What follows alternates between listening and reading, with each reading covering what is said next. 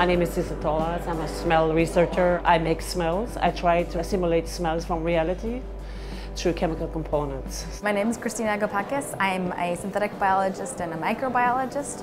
I'm really interested in symbiosis and how organisms work together in really interesting communities in the soil, on our bodies, and in cheese. We were primarily interested in each other's methodology of working rather than the product as an outcome of it.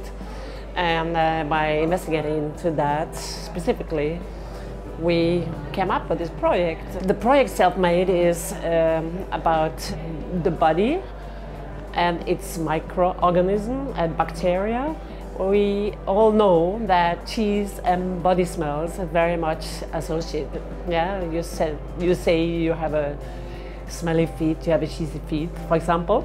The bacteria is actually very similar. The bacteria that you find in between the toes is actually very similar to the bacteria that makes cheese smell like toes. So that intersection really of the smell and the bacteria and how we as humans interact with bacteria, whether as part of our own bodies or in this kind of relationship that makes this beautiful product of cheese, that was really interesting to us. And so that's why we wanted to make our own cheese using bacteria that we collected from the human body to show that connection directly. We live in a world which is sterilized, sanitized, homogenized for your kind of protection. By doing that, we are removing a lot of important information in the case of smell and also purposes. Bacteria are there for a purpose. Not all of them are maybe healthy, but maybe in the end of the day we remove too many also healthy ones.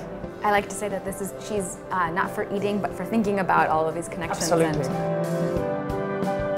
For us, the idea behind the portraits was a way to highlight the sort of individuality of the microbiome of each person and that connection, that very personal connection to odor and smell and bacteria.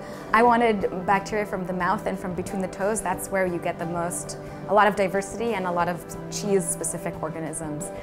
Any place on the body that's quite moist and any creases and where you can hold bacteria, that's where we want to get. That's where you get the most diversity.